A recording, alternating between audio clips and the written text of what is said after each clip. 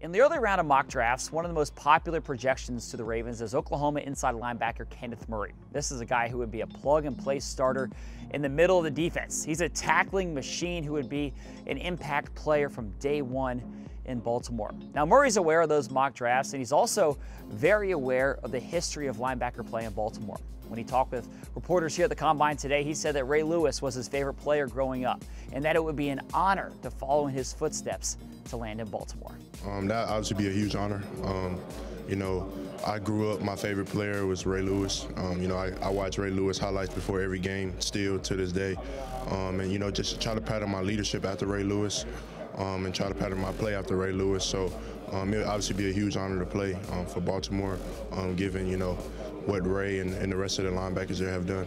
Now, as you know, the Oklahoma to Baltimore pipeline has been alive and well in recent years. The Ravens have drafted several Sooners, and Murray said he's talked with guys like Hollywood Brown and Mark Andrews about what it's like playing for the Ravens, and everyone has great things to say. Now, Murray was incredibly impressive when he spoke with the media today. He is just as good of a person off the field as he is a player on it, and Clifton Brown's going to have a story about that. And I'm telling you, you got to hear more about Murray off the field. He's just an incredibly impressive person. So that's it for me on Final Drive today, but thanks for watching, and we'll see all of you again tomorrow.